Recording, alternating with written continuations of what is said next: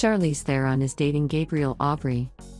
The other day, the American edition of Us Weekly reported that the Hollywood actress is in a relationship with Halle Berry's ex-boyfriend. It is known that the celebrities were spotted on a date, but according to insiders, a serious relationship is not yet out of the question. They are very casual and enjoy each other's company. It is noteworthy that in 2017, Charlize and Gabriel were already attributed an affair. At the time, Theron denied this information, saying that they were just acquaintances whose children go to the same school. "We saw each other for like 3 seconds." Recall, after 2015, nothing was known about Theron's lovers. After her divorce from Sean Penn, the actress said that she is open to new relationships, but for now she is focused on raising children.